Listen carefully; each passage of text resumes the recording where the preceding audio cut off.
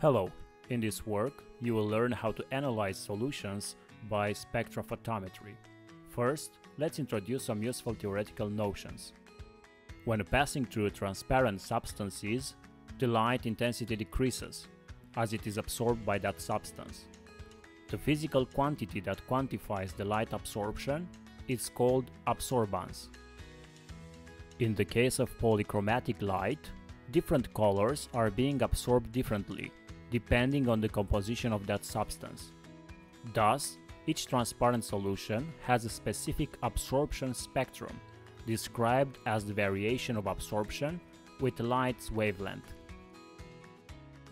The absorption spectrum shape depends on the nature of the solution, while the value of absorption is directly proportional with its concentration.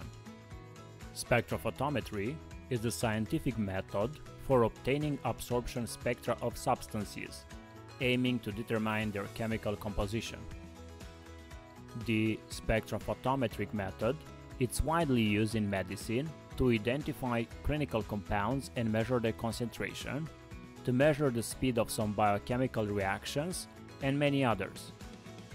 Using this method, multiple biochemical compounds from human serums can be identified, such as transaminases, creatinine, urea, ions, glucose, protein, hemoglobin, and so on. Spectrophotometry is also employed to measure, in vivo and non-invasive, the concentration of oxygenated and reduced hemoglobin through a specific method called pulse oximetry. In the first part of this work, you will determine the absorption spectrum of copper sulfate dissolved in water. In the second part, you will determine the unknown concentration of a copper sulfate solution by the spectrophotometric method.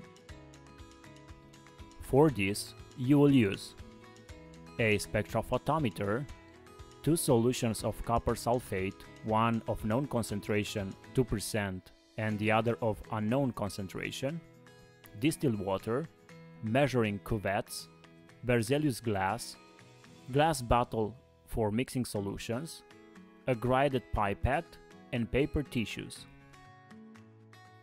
For starting, connect the spectrophotometer to the power outlet. Remove any remaining cuvettes from the measuring compartment and close the lid.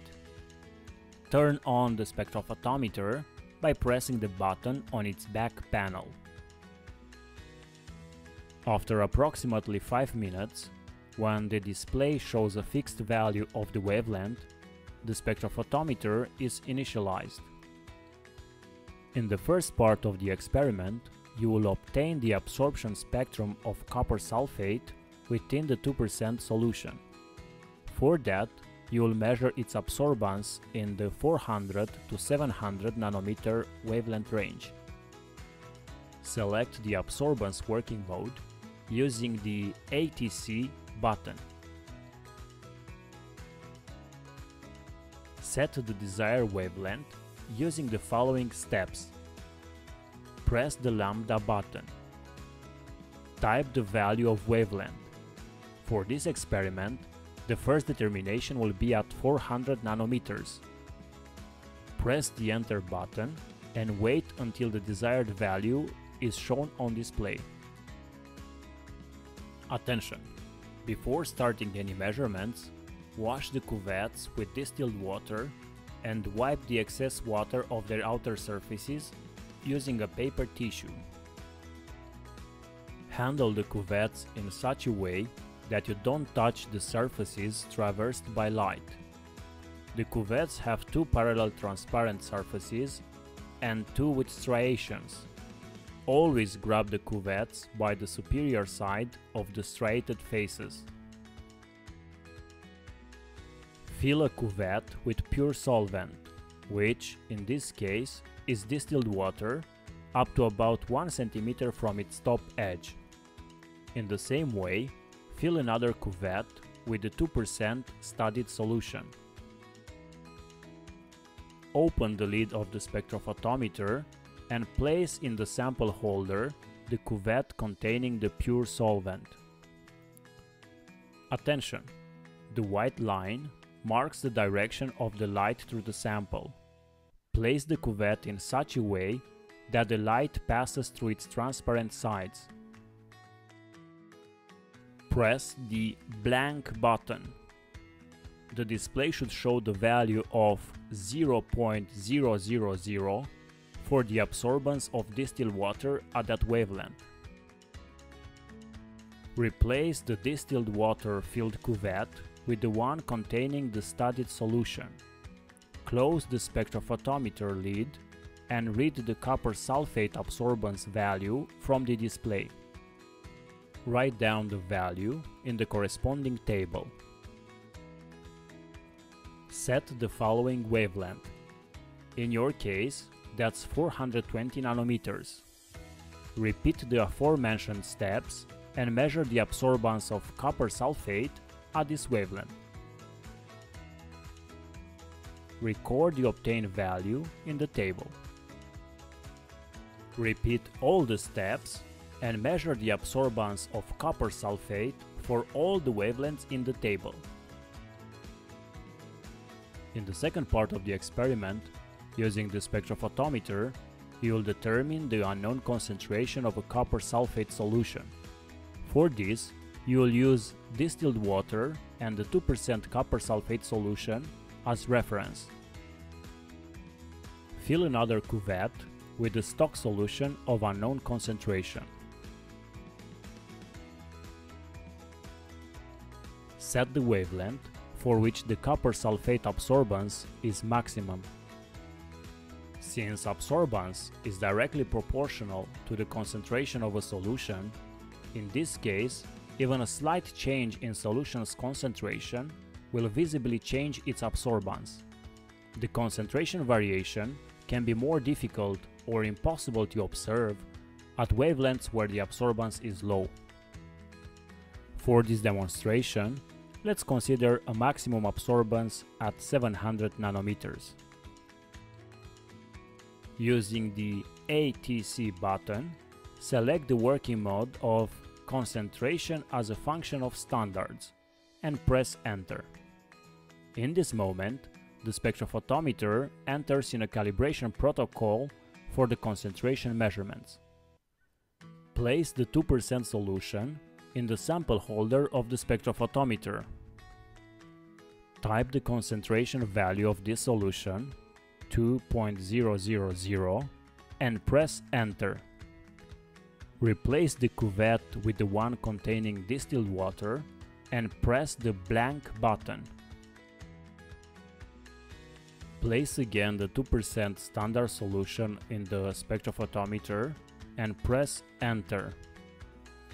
Once again, replace it with the cuvette containing distilled water and press the blank button.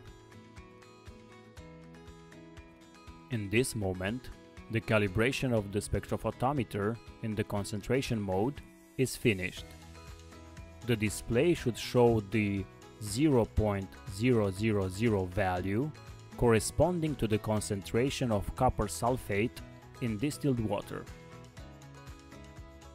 Finally, place in the sample holder the cuvette containing the stock solution and read its concentration shown on display.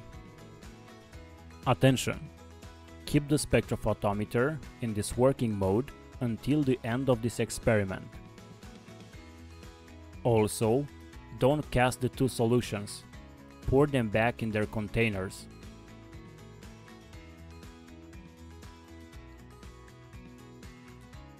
In the following, using stock solution and distilled water, prepare dilutions of copper sulfate solutions of concentration 1, 2.7, 4.2 and 5%.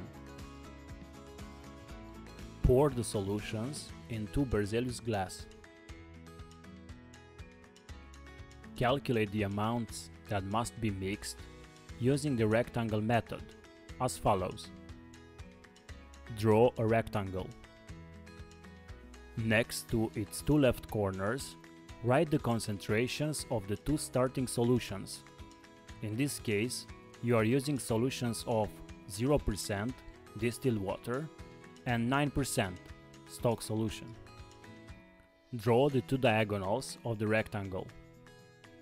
Where the diagonals meet, write the concentration of the solution you wish to prepare.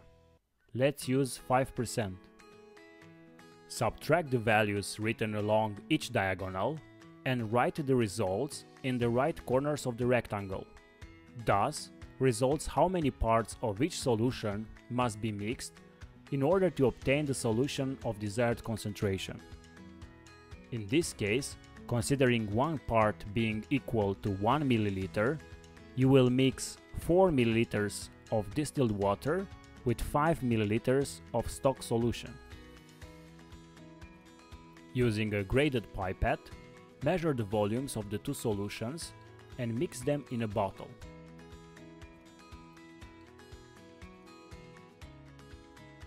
Using the same pipette, transfer the prepared dilution into a cuvette, which you will then place into the spectrophotometer. Read the concentration value shown on the display and write it in the second table. Repeat the steps to prepare the other three dilutions. Determine their concentrations and fill the remaining values in the table. Attention! After measurements, cast all the prepared dilutions in the sink. Once the experiment is finished, rinse with distilled water all the recipients used and turn off the spectrophotometer. Finally, represent graphically the variation of absorbance with the wavelength.